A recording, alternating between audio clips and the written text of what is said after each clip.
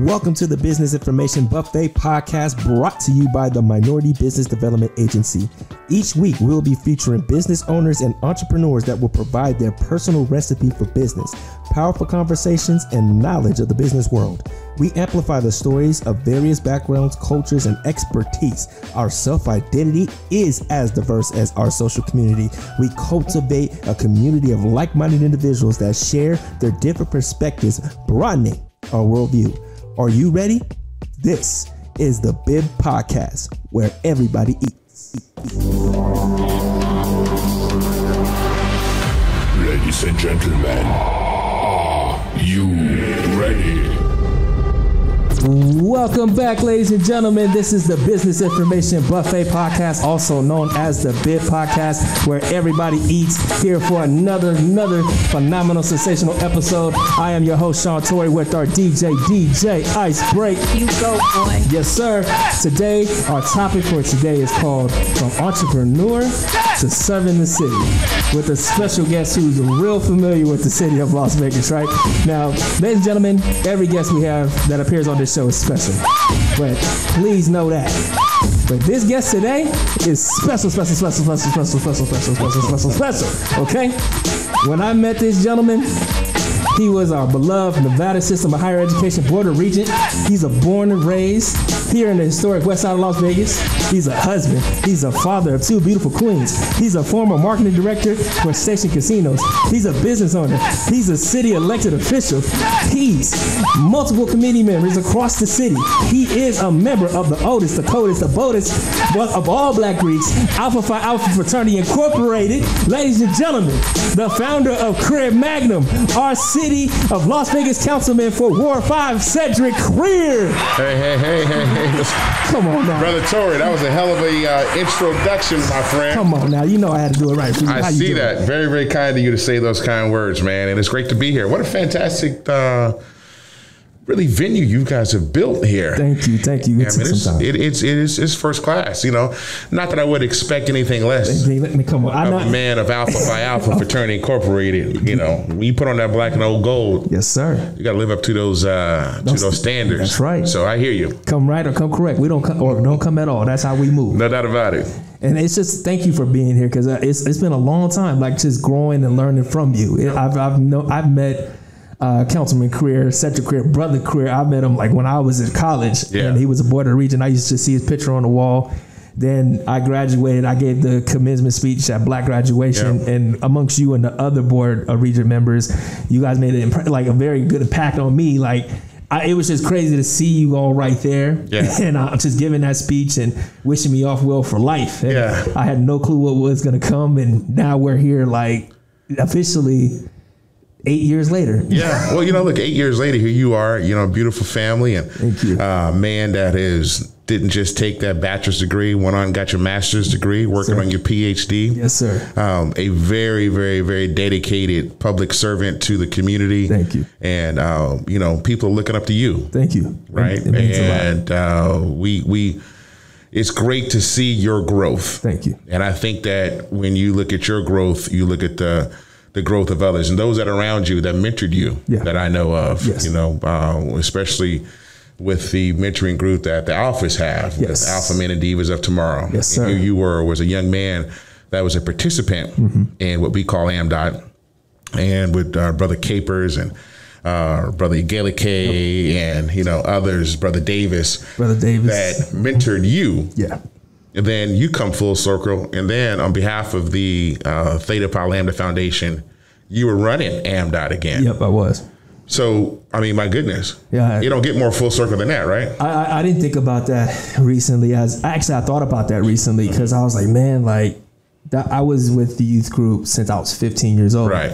And then as of 2019, like August 2019, I stepped away because it was just time for me to grow.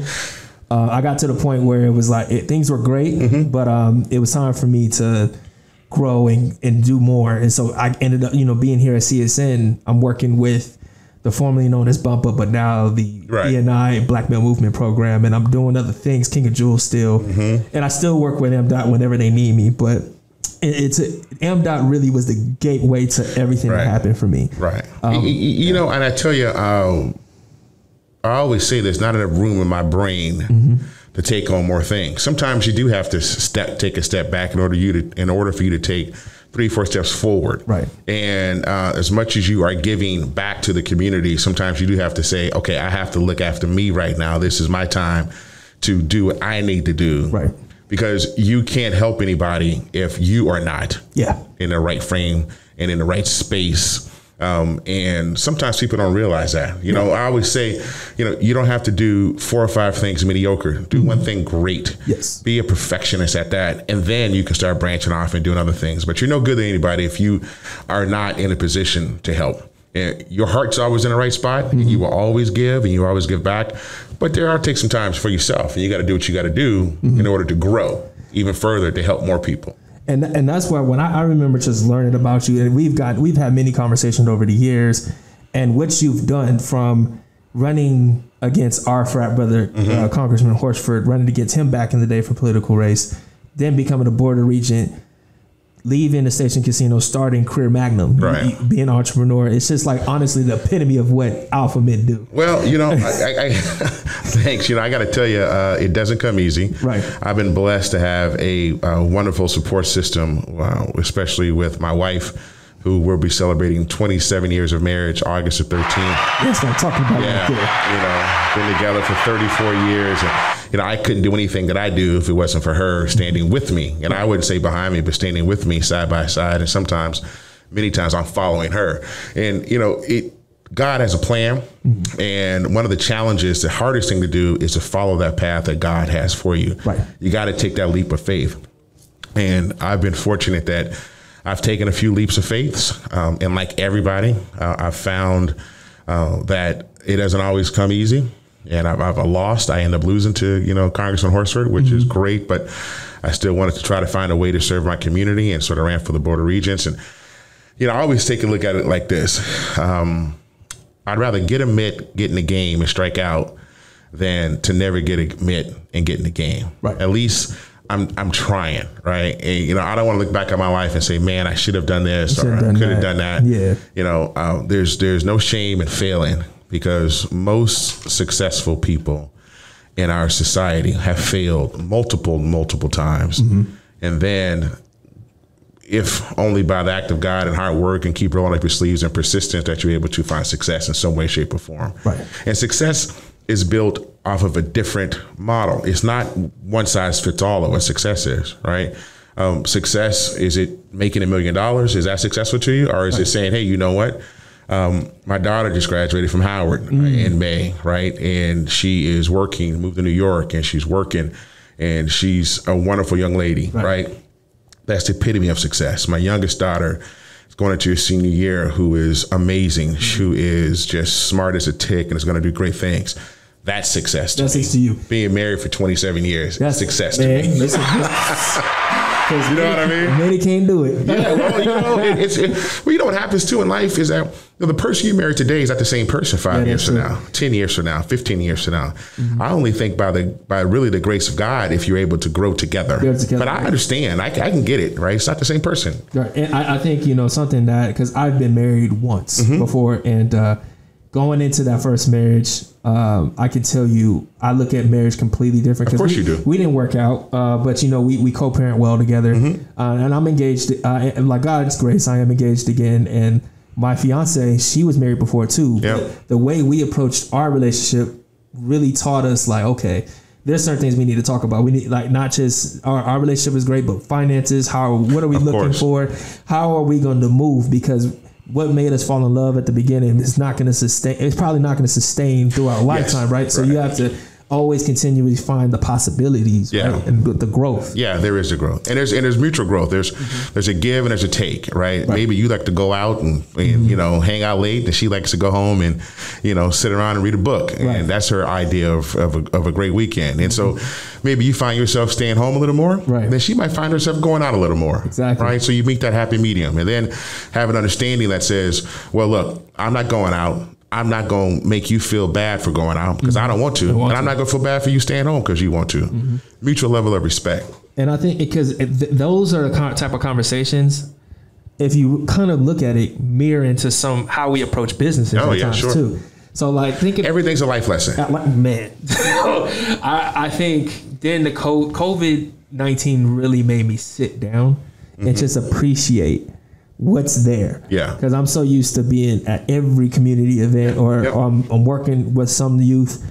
Even for Jasmine, my fiance, she owns a volleyball club. So we're both honestly the same in different capacities, just in completely different lanes. Yep. And I wanted to ask you, so when it came to starting your businesses and owning different businesses, how did those conversations go? Like, how did you grow into this person who can now operate and look after the city? Yeah, well, I've been around some people who are entrepreneurs. We're most of us are products of our environment. And I had been working for station casinos for 10 years. When I graduated, a buddy of mine had a tour travel company, and I worked for him when I got out of school. And then he grew that business. He ended up getting bought out by. We had both worked in that business, so we had both worked in this business in high school, right? Answering telephones, making hotel reservations, and he took it upon himself while he was at USC to start his own business on a small little room, much half the size of this, and started answering phones and booking hotel rooms. He built that business up to being a very reputable business. I worked for him. Internet came along. He started selling rooms around the world. He gets bought out by Expedia, and one thing leads to another. So you see that, and you say to yourself, okay, well, he did that, and that was one of my closest friends. We met in 9th grade. He did that. Okay, cool. Then I had another person who was doing it. I have a brother that manages music artists, right? Started managing music producers. And here's a guy from Las Vegas, he's in LA. He's trying to manage business. It wasn't a 9-to-5 gig. Right. He's hustling to try to build up his business. And next, he built it up where he's managing Janet Jackson, the Backstreet Boys, Cisco, Drew Hill, 112, Kim, Tony Braxton, all these folk. So you see that. Right. And you go, well, hold on. He did it. Right.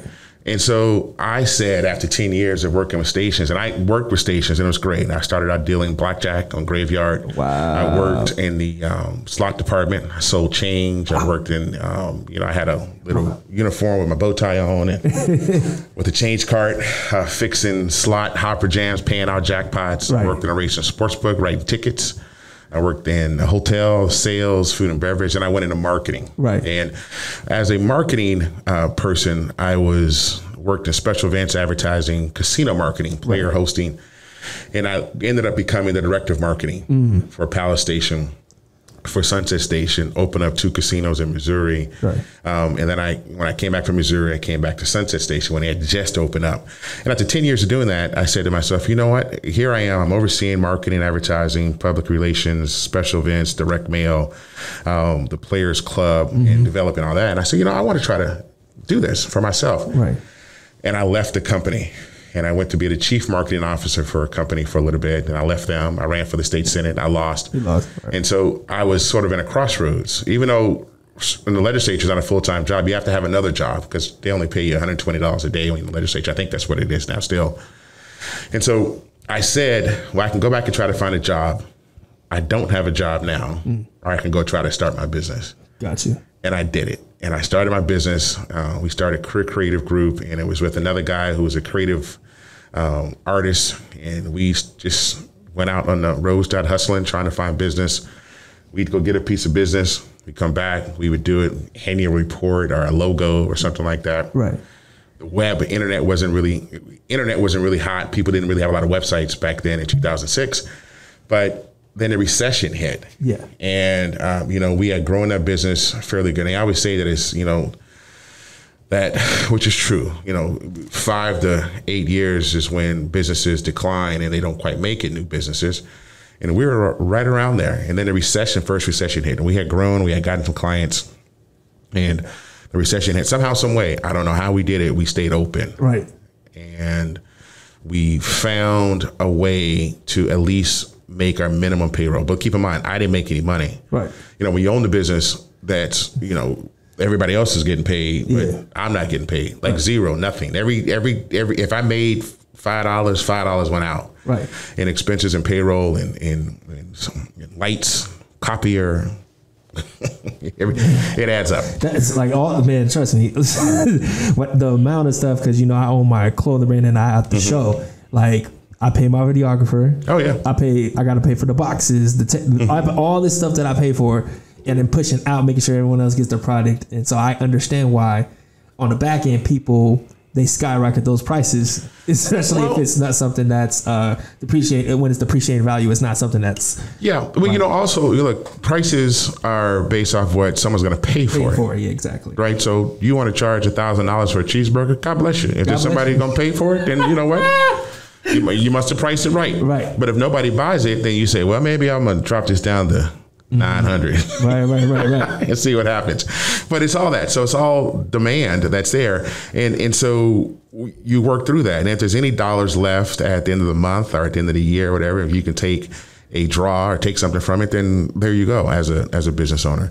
And so in 2012, coming out of the recession, I merged my company. Right. So I had two choices. I can either go back and get another loan and try to make another reinvestment into the company and try to grow it, or I could try to merge it. And I merged it with a company called Magnum Integrated Marketing, which is a much larger firm than I had.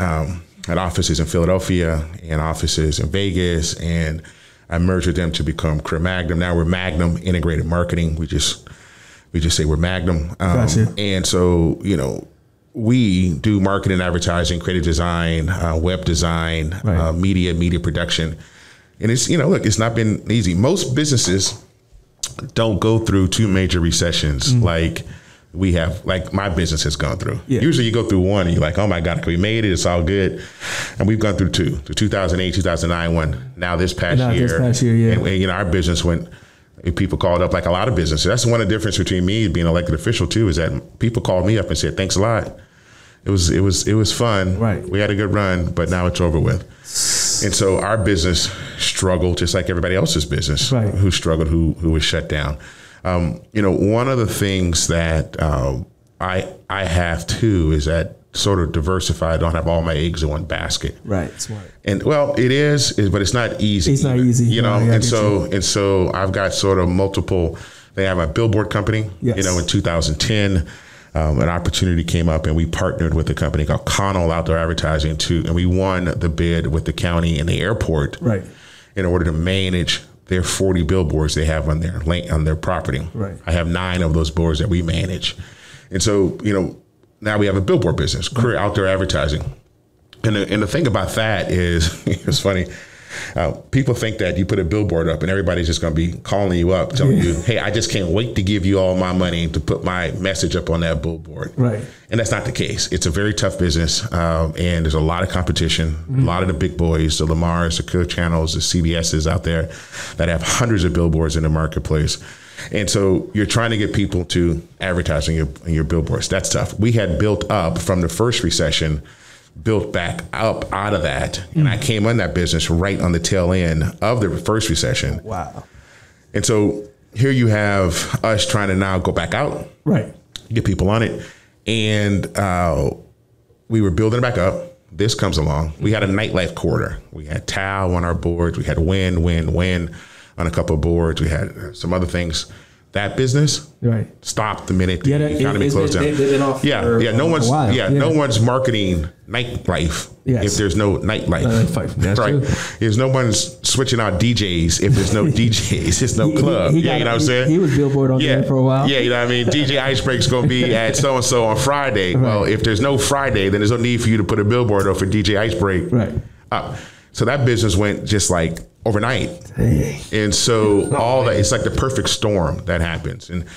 But look, I've also been a firm believer in this. If somehow, some way, history has shown us, I don't know how you do it, but if a business can hold on and survive, then they usually reap the benefits on the back end after the recession coming back through. Right. Because a lot of people can't withstand it. I get it. And advertising and marketing is one of those things that many people, which I think is the wrong thing to do, is one of the first things they cut when you look at a budget. You look at a P&L and they say, okay, how can we cut X amount of percentage out of our dollars because business is soft? Advertising and marketing is where they usually go. Where they go first. Got you. When in essence, also those businesses that continue to try to push through keep their name going, keep their name in the marketplace, keep their name going, keep their name in the marketplace, and keep promoting their business and keep promoting their brand. Right. They're the first people that we go visit when we come back to normality. Right. You can look, I mean, you can just see some of the businesses and that you patronize. Right. And you go, okay, they were still around. Oh, they're still open. Okay, let's go over here. Man, you know, you and Jazzy want to go to dinner tonight. Where you want to go? Exactly. Oh, I know so-and-so's. I just saw something for them. Let me go over there and check it out. It's top of mind. See, and that's one of the things that I was telling somebody. I was like, for me personally, I'd rather on the back end, like, okay, I'm not going to come out with this amount of product this time. Mm-hmm. I'll come out with a little bit, but I'm going to keep my marketing. Keep it going. I'm going to keep that marketing because I need everyone to see it across the face. It's true. It's true because you could look. It's expensive to go after clients, to acquire clients. It's hard to maintain clients, but it's more expensive to try to get new clients. And so if you can have someone who can hold on and you can still keep on top of mind awareness for them, that you're still there, you're still rocking and rolling, you're still putting out your product in some way, shape, or form, right? Then when everything comes back, they'll be very loyal to you and what you're doing. And this is starting off to be a great conversation because I want to actually lead this conversation into our first segment. Are you ready for our first segment? Sure. So we're going to go ahead and get into the recipe versus the outcome. And so in this segment, we discuss your journey, how you planned the business, what challenges you faced, and how you were able to overcome it and the outcome of those, right? And so we kind of briefly talked about that already. But the question that I have for you, good sir, is can you think of a time that you planned something and it didn't go accordingly? How did you make it work? That happens all the time. That happens all the time. Look, usually nothing goes as according to plan. Right. You have to be in a position to be flexible and nimble enough to deviate, to adjust, and to overcome whatever obstacles are thrown at you, right? Whether it's a community event that we're doing, whether it's a client that says, hey, our business is soft the first 2 weeks, and I know we had plans to do this major campaign. We're going to go out with a TV, radio, print, digital, et cetera. Business is soft, or we can't do it. And how do you help that client now still get their message out in order to help them generate revenue so that you can continue to work with them? Right. That happens often. We've had it on the other end where you get great clients that have solid budgets, right, and you implement beautiful campaigns and it works according to plan. But lots of times it doesn't, and you have to make adjustments along the way. Right. And and if you have a retail business that is promoting some type of call to action, and sometimes that call to action, I don't know what it could be. Let's say you have a restaurant, you have a $9.99 steak business, and it's not moving. No one's buying steaks, right? And you're marketing to a bunch of pescatarians. Right? You might have to switch that up a little bit. Right. And so it's all a matter of really being in position, nimble enough to make adjustments in life. And that goes with everything that you do.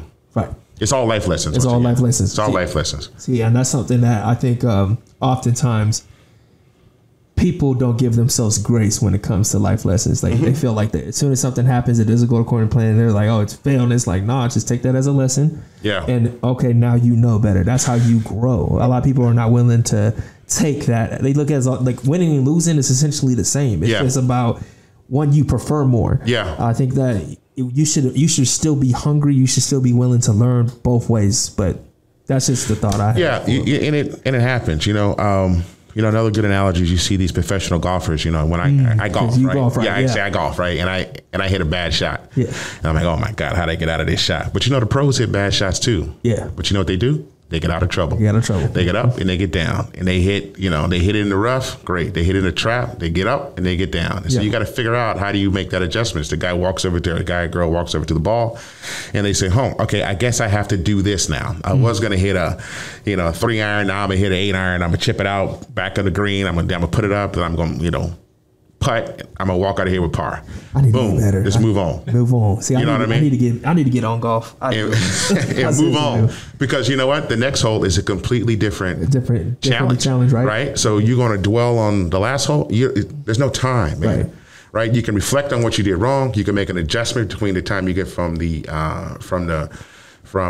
one hole to the next. Right. Make an adjustment, and then you move forward with a new initiative. that's, it's life. And so you can either be stuck in the way things are and dwell on it, or you can learn from them and try to move forward with it. I could tell you, my goodness, I've made a lot of mistakes. Right. We all have, right? And prime example, we talked about the first race that I ran for public office was in 2004 against Congressman Horsford. I lost. Yeah. So you sit back and you say, okay, well, I lost. Man, okay, that sucked, right?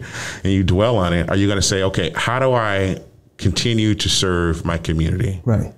How do I find a way to really give back to, I know what I have inside of me and what I want to give. Right. How do I continue to do that instead of sitting back saying, well, that didn't work out, so oh well. Gotcha. You know what I mean? Right. I learned from it. Yeah, you learned from it. Yeah, I learned from it. And just because even now you're to the point where you're running for mayor. Yeah, I am. Salute to you for that. Thank you. But the thing is I am in a position to run for mayor. Yeah.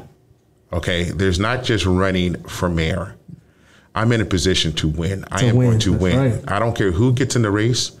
I believe that I am the best candidate and the most prepared person to be the next mayor of the city of Las Vegas. Right? Talk that talk.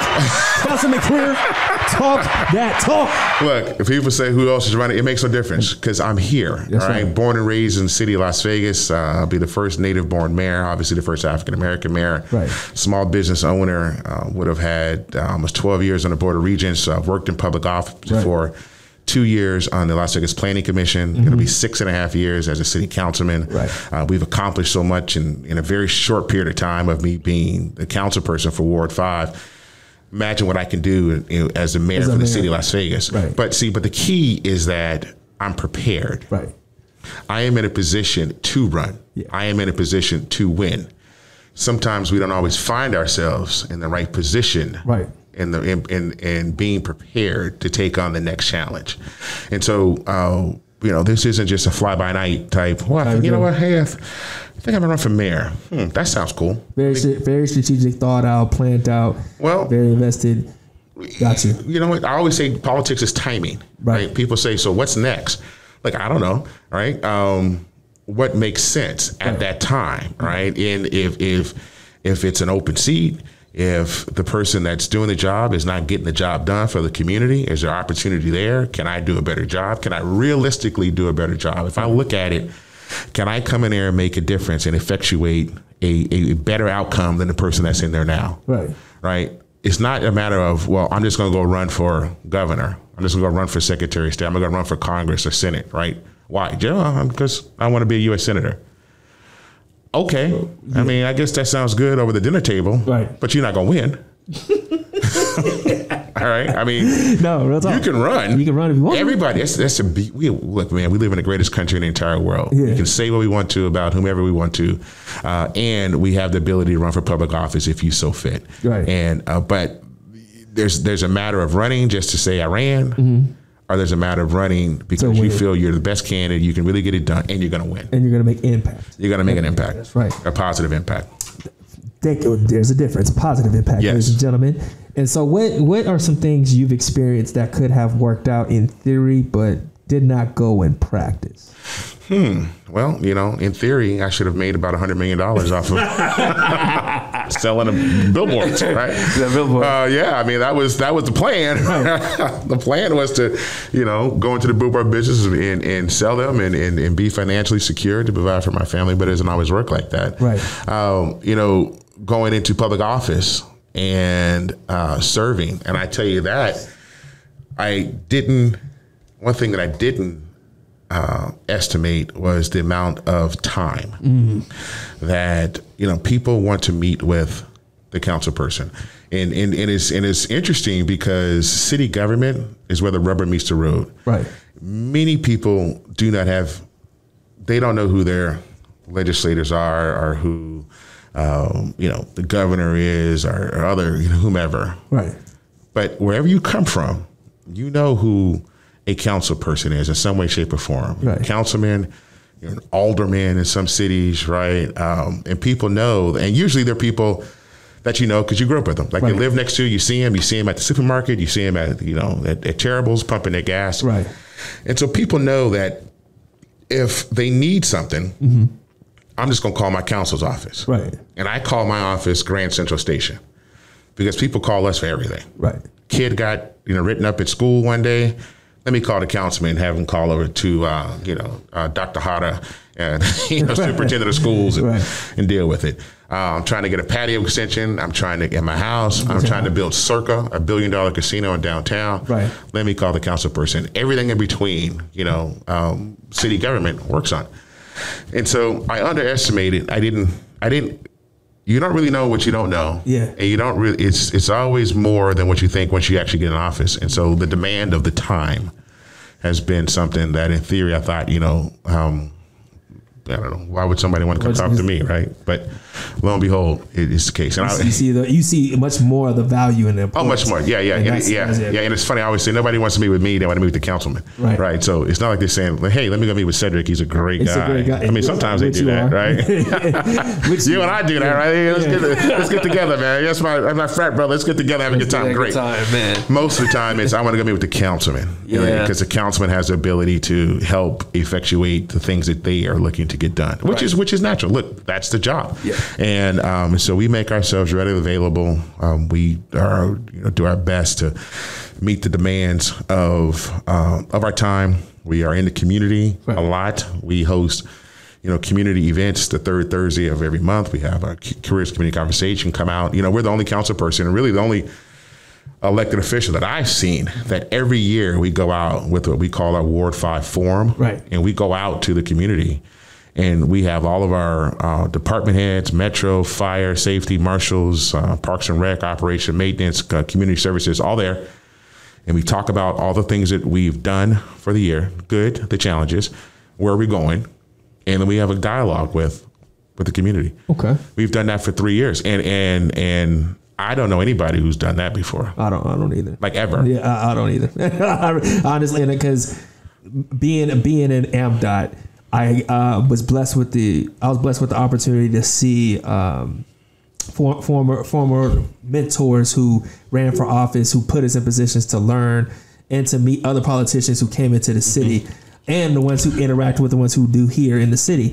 And I've never seen that. I'm not gonna lie to you. And I've been involved around in politics since I was 15. So I've seen that. Yeah, I mean, you see people do like coffee with councilmen, stuff like which is great, and we do that every third Thursday.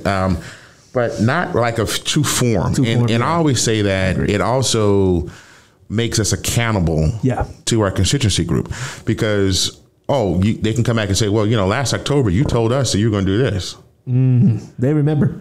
They remember. I wrote it down right here. What happened?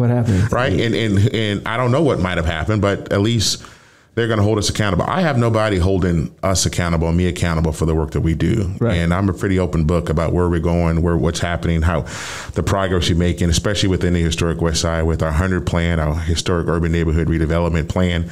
We had the plan and we had the plan in action, which is great. And we're executing off of the plan. Right. It's not loosey-goosey. It's not like, well, let's do this. We're very good at doing one outs. Well, let's do that street. Let's add some trees over here. And it wasn't a comprehensive strategy. Because there's some churches, I think in the ward, I know in that area in particular, right? There's a lot of churches. There. A lot of churches. Are there churches involved in? Of course, without a doubt. Yeah, without a doubt. They're engaged. They're engaged in the 100 plan, in the formation. We're looking to build a community farming facility at James Gate Park and create a co-op. Alpha man, get it done. Remember that. Just remember that. A co-op grocery facility, which we want the churches to come together and form a nonprofit to operate it and run it. That's good, right? Because each one of the churches has a different food kitchen. Sometimes on Tuesdays, on Thursdays, on Wednesday. Right. You go here, you go there. Look, I want to eliminate that and make it easy for everybody. Let's have one centralized spot. You can come 7 days a week. You can get the produce. You can get what we're growing. And receive services 7 days a week between the hours of X and X. So there's no guessing. And, the churches each have their mission from their congregation, which they want to carry out, which is fantastic. And we want to help them carry that out. But we need to be more responsible and more manage the process a little better. See, you see, ladies and gentlemen, give Councilman Crear a round of applause because he gave us some of that good magic right there, ladies and gentlemen. And you made it through our first segment. I gotta get me one of those clapping, those cheering. Oh, the cheering ones? Yeah, the cheering things. I need one of those. Oh, I got you. Yeah, man, you know, they flash a little bit. Hey, I need that. I'm gonna put it on my phone when I walk in my house. And so I'm like push it, and my kids gonna be like, "What's going on? Where are you? Who's cheering?" Don't worry about it. Don't worry about it. But you know what, Councilman, my frat brother, I got to put you through the hot seat. All right. Are you ready for us, good sir? So, this segment, we provide depth questions to learn more about you as a guest. So, these are going to be some questions. You got to be able to give it to us, all right? I'm a Cancer. I like wine. You like wine? Man, red or white? I like red. Red, okay. I'm a red person. He's a red guy. So, my first question for you is, who did you look up to growing up? You know, I was blessed. My first mentor and my first idol was my father. Salute to him in 06 to the good. Yeah, you know, another great alpha man. You know, he was the second black doctor in the state of Nevada. Yep. And he taught me about service and giving and building your community. Right. I always say this. And I used to work in his office. Right. And on Saturdays, he was another, doctors aren't open on Saturdays. He worked Monday through Saturday. Only one day. Yeah, Monday through Saturday. And so I used to work in his office, and the charts were handwritten. And let's say Sean Torrey was a patient. On the chart, they would say, owes $20. Okay, owe 20. And then you would come out, and you see my dad, and my dad say it's gonna be $30 a day. I would write, you know, plus 30, so owes 50. Then you would come in and say, well, you know, I only got 20 today. So you give me 20, I'd say minus 20, owes 30. Yeah. Like, I personally did that thousands of times in my lifetime. And I always joke that if I could collect all the money my father was owed, I'd be a rich person. I'd be rich. He'd be rich right now. You know, but he helped with Alpha Foundation. He did a lot of free physicals for the EOB, for kids to go back to school, to qualify to play football, for sports. Come on now. Talk to talk. He was a person that you know, the house that I grew up in is the house I live in. And it was nothing for people to knock on the door and say, hey, is Dr. Crear here? And then we'd say, yeah, hold on a second. And my dad would come back and he'd say, okay, you're not feeling well? Come on in. And he had a bag at the house. He see you. Man. And really the neighborhood doctor. Yeah, I mean, literally. And I'm not just saying that for the sake of saying it. But it's true. It's true. It happened all the time. And so when you see stuff like that, and anytime like his car broke down, he used to carry these numbers on a piece of paper, and he would walk to a payphone and he'd call one of his patients, and they'd be like, I gotta go. He called so-and-so. The plumbing went down, you go call Mr. Scott. You call so-and-so happened, you call so-and-so, right? And they come up to the house, and you know, so I knew Mr. Scott. I knew Mr. Scott and all his kids, because Mr. Scott would bring his kids over. So while he was fixing, we'd be playing with Mr. Scott's kids. And you know what I mean? And it was just that, man. It was community. Everybody helped each other out. People didn't judge. They loved you, and they helped you. And so, look, I always say this: I'm my father's son, right? And I have no underlying motive except to make our community an amazing community, and a community that I know it to be. That's what you're supposed to do, sir. So, let's go. Yeah, for your original question. Your father. It was my father. Okay. Yeah. And then I was introduced to so many other wonderful people via my father and my mother. My mother, my mother was close behind my father. My mother did not play. She had a philosophy. I'll turn this place out if you two boys, me and my brother, if you don't start acting right. She did not care. She said that she could be at the mall, you could be at a restaurant, and she did not care. You acting up over there, she gonna turn this place out. I mean, look, somebody could have called 911, and they would have walked in and seen Barbara Crear. They'd be like, oh, Miss Crear, already know no problem. You taking care of them boys, huh? Okay, I got you. Whole different day, but I was blessed to have two parents that were right there, and they provided a lot of tough love. Correct, man. Salute to the parents, man. And for the next question we have for you, what's one habit you do daily? One habit I do daily? One habit you do daily. I wake up early. I drink a cup of coffee. That happens just every day. I make coffee, and I used to take my kids to school. Now that they are out of school and they drive, that was my thing. I had a thing. You know, I always wanted to be, no matter all the things I have going on, I wanted to drop my kids off at school and pick them up every day, and I schedule around that. And so now that they're older, I don't, which is, it's kind of like, oh, I have to pick them up. Something that you miss. Yeah. But I do. And you know what? When I was doing it, I knew that this would come to an end at some point. 16 years or whatever. And I knew that I had a finite amount of time to do this. Right. And so I missed that. But one habit every single day I get up and I make coffee. Make coffee? Yeah. Cool. That's like a habit. It's like a thing. Man, I'm not a coffee guy like that, but when I do, I love my hazelnut latte with 4 extra pumps. You like that sugar. It's what you like. Yeah. You're not really drinking coffee. Just say you're drinking a sugar drink. But at this point, that's what it is. I just feel it. You start drinking, you just feel the sugar just running through your bones, through your blood. You just feel sweeter. Yeah. So the next one for you is, what's a favorite tool you use that helps you run your business and helps you as a councilman? Well, one of the things that I really believe, and I live off of this, is that people don't do you wrong; they do you favors, right? So when people are doing you wrong, they're doing you a favor. Right. The best thing is when someone can show you who they are early on in the relationship. That's true. Right now, how you accept that and what you do? Oh well, make excuse for them, whatever. Are you say, you know what? Nope. You showed me who you are, and now I don't have to deal with you anymore. Right. And that allows you to free up your time, your energies, your mind to not worry about that anymore and to move forward with other people in other projects that are going to be more progressive. And so I see that in folk. And if someone is not right, I say, look, I just don't have the time to deal with it. There's only so much. I only have so much space in my head. I only have so much time to deal with things. And so if I can do my best to eliminate the noise from the reality, then I'm much better off. I'm much more productive. And so I just say, people do you wrong. They don't do you wrong. They do you favors. You should just thank them. Yeah, I appreciate you being a complete, total. Thank you. But now I can move on. Yes, exactly right. Now I can move on and start being productive. And because you're a product of your environment, and you want to hang out with people that aren't positive. And right. You don't need that, and no one does. Yeah. So nothing good is going to come out of it. Cool. So what's the best part of working for yourself? The time. The time. Yeah. The ability to really schedule my time. I'm a firm believer, since I have so many moving parts in my life. Right. My schedule is one of the most important things that I do. It sounds sort of cliche. It sounds like, really, that's what your big thing. But man, I always say, if it's on my calendar, I can do it. Right. Right.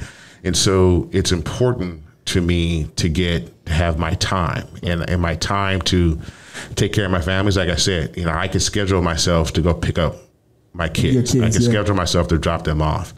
And so I do that, and I did my best to try to not let things hinder that. And and so that's very important to me. And honestly, that's going to probably be the name of this episode, is time. That has definitely been the theme of what I've heard and it makes sense. It's like, it's no time to waste. And it's one of those things where you really have to be effective and authentic and genuine about how you use your time. Yeah, without a doubt. I mean, if you just look at the last couple of days of my life, we took 2 busloads of kids to Zion National Park. We drove down. Oh, that's right. We drove back up. It was an amazing trip. The next day, we woke up early. We dropped off 13 pallets of school supplies at 13 schools. You're talking that talk. That happened this morning. We worked with Bolden Area Command for a backpack giveaway that we just did over Doolittle. They just got done. I'm here right now. I have another, I have something else at 3, and I have one more thing tonight. And last night, we had the West Side Vegas Arts Center had their 25th anniversary for the Performing Arts Center. And so they had an event last night. So that's just my life, right? And I have to schedule it. Yeah. Everything has to be a schedule. I got a schedule to get my hair cut. I got a schedule to, go to the doctor. Yeah. If it's not on the calendar, my hair is not getting cut. Yeah. It's crazy, right? So is it fair to say that, because the last question for this segment was, what's the worst part of working for yourself? Do you feel like this is... Well, the worst part of working for yourself is that, look, you roll the dice every single day. That's true. And if revenues come in this month, then great. revenues don't come in this month, then you got to figure it out. Yeah. Right. Working for yourself is very, very, very, very, very hard. Right. You know, people always look at the finish line of success. Right. They'll say, oh, well, look what Tori doing. You know, but people, it's true. We need to do a better job of embracing the journey. Man, I would say yes. The journey is where the guts of it is. Yeah. Because everyone's got a journey. Yeah. Right. You know, people look at the finish line of success. Well, he built his business and he sold it for so and so. Right. But they don't say that. Like my buddy who was driving back and forth from USC every weekend. Right. He had a one phone, he had a little closet, he started his business, and I said he sold it to Expedia. They'll look at what he sold it to Expedia, but they won't say he was driving back and forth every single weekend, answering the phone and trying to make reservations, trying to figure this out. Right. My brother, I mean, he started out managing music producers, and one of his producers used to park his car at my brother's apartment because the repo guy was trying to repo. You know, take his car. Real right? talk to him. They don't talk about that. To me. Yeah. You know what I mean? Yeah. Is it, you know, and so they don't talk about that when they were sitting at Fatburger, splitting a cheeseburger, talking about, man, we need to get this song placed. Yeah. And then we need to get paid for it. Yeah. Right. But they'll look at it and say, man, your brother's managing Janet Jackson. Or your brother's managing Tony Braxton or the Backstreet Boys. But they don't look at the fact that no, they don't. That journey. Yeah. That didn't come overnight. This has been 20 years in the making. Man, listen. And so I understand that. That is the biggest challenge of a business is that it's hard. It's very, very hard. Getting clients is hard. Maintaining clients is hard. Getting new clients is hard. Managing people is hard. Right. And so it's not for everybody. Right. One of the things that I did learn when I started my own business was the value of having a very good job that paid you well, that had benefits. You get a paycheck every 2 weeks. Right. You get your retirement. You get your health benefits. You get, all these things. Like, look, I used to take all that for granted. Yeah. Like, they need to give me this, man. I'm supposed to have health insurance. Right. I'm supposed to, get my 2 weeks off, man. They're supposed to give me this. You're right. Until you became. Yeah, until it's time for me to give it to them. Man. Right? Because you're like, well, yeah, it's easy to say, yes, you're supposed to get paid, but if payroll is due on Thursday, and let's say payroll is $1,000 and you got $450 in the bank. Yeah. Okay. Right. You're supposed to pay me. Yes, I am. The law says I'm supposed to pay you. Yes. You're absolutely right. So you either got to figure out a way to come up with that difference. That's true. You're going to borrow money from somebody to go make payroll? Are you going to, you got a check coming in, you're going to fund it, you're going to, you got a line of credit in the bank. Think about it, You got to go figure it out because payroll is due. Yeah, payroll is due. You got to pay that. You can't miss that. Yeah, you can't miss payroll. You can't, there's no 30-day float. Nope. Payroll is due. Yep.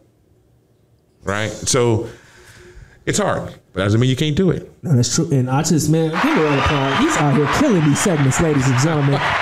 Because now that don't mean you can't do it. Because he gave us all that. He gave us the recipe. Because now we got to go into that sauce, ladies and gentlemen. You're lost. But you can get lost in the sauce. But you can also get lost in the sauce. So in this segment, it gives us more insight of our guests on where we ask you, what is your special ingredient for your business? This is where you tell us why nobody can replicate what you do. So Councilman Crear, my brother, good frat brother, tell us what makes your business Magnum, a business nobody can duplicate. Well, it all comes down to relationships, right? And relationships are vitally important in building a business and going that extra yard for clients and always giving them more than what they're expecting. Right. And so, you might pay me for this. I give you an example. I'm going to design a logo for you. And it says, we'll charge you X amount of dollars. We'll give you 3 samples of what that logo might look like. Right. But if you don't like them, then we keep on working with you. Right. Some people say, well, you got to pick. Here goes your 3. And call it a day. Yeah, that's what people do. You pick. And then if you don't like it, you go, well, okay. Well, this is what we came up with. And you're going, but hold on. This isn't what I asked for. Right. This doesn't meet, this doesn't meet the creative brief, as we call it. This doesn't meet it's not me. Yeah. It's not my brand. It's not what I'm about.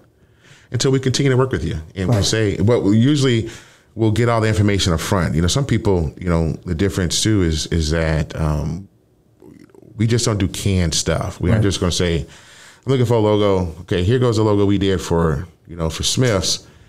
How about this one? You want it to look like this? Yeah. No. I need to find out what is about me. Like what it's going to feel for me. Right.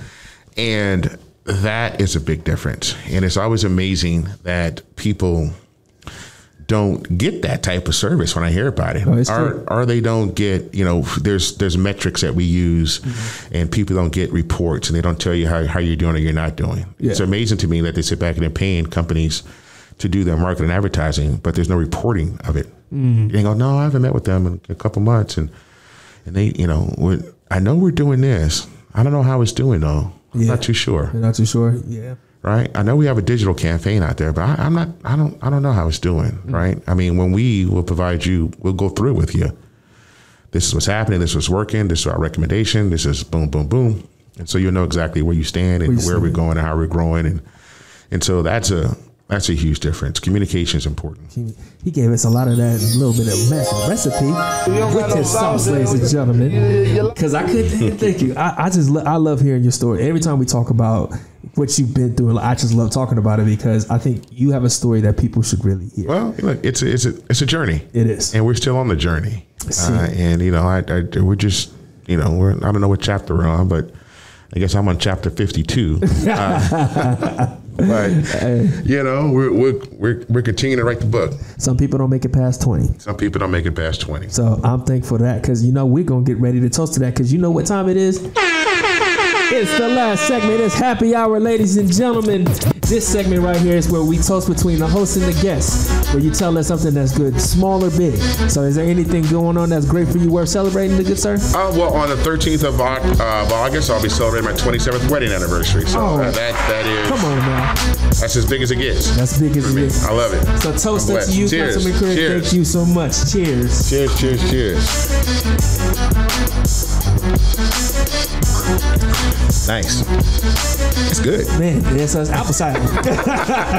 That's a good old-fashioned apple cider. Yes. So Councilman Crear, good brother, my frat brother, thank you so much for joining us today. It's been a pleasure having you talking about this and opening up on this other side. Because for me, you're my frat brother. You're outside of just Councilman Crear. You're a great friend, a great brother, a great big brother to me. Thank you. And so I just the part of why I was so thankful that you accepted the show because I wanted you to talk about business. Yeah. And we always see Councilman Crear. Yeah. They don't get to see this side. Yeah. I appreciate it. And I appreciate you. All that you're doing, the impact that you're making here at the College of Southern Nevada on these students, on these kids. You get kids at a very pivotal time in their life. Yeah. And they need mentors like you and others that are here. And it's important for them to see that they can do it also. Yes. I wholeheartedly agree. People don't always have that opportunity to see folk who are doing, positive things. Right. And so you are setting the example for somebody else and you're changing people's lives, right? I say this, we're changing the course of the river. Yes. So the river's running east to west. Mm-hmm. We're going to dam it. We're going to stop it. And it's going to run now from west to east. Man. Shifting that paradigm, changing the course of the river. Shifting that paradigm is so vital. It is vital. So vital. So thank you. So you too. Thank you. No, it means a lot because it definitely... there's students that I still talk to this day that come by, that call, and it's weird to me because I was it was me on the other side not that long ago. Sure. And to me, it's nothing. It's like, this is what we're supposed to do. That's is what we grew up with. Mm-hmm. And I wish that was a norm for a lot of other people. Yeah, I agree. But you keep on. I always say you keep fighting a good fight. Yeah. And you keep on plugging and good things are happening. I've been a firm believer. I can't do everything for everybody, but I can do what I can. Yes, amen. That's the true testament. You know what I mean? I agree. And so we just keep on doing what we can do and putting our best effort forward, and good things will happen. Is there any way these people can find you, good sir? Sure, I'm easy to find. You can always call my office, my city office, 702-229-5443. You can always email me at ccrear@lasvegasnevada.gov. If you're looking for business, you can always email me at ccrear@magnummark.com. You can always check out our website, magnummark.com, or you can always go to my political site, which is cedriccrear.com. Thank you so much, Councilman Crear, brother, my good frat brother, Cedric Crear, for being here today. This is the Business Information Buffet Podcast, where everybody eats the bib podcast with your host, Sean Torrey, and your DJ Ice Break. You go, boy. Thank you for tuning in with us, and we'll catch you next time.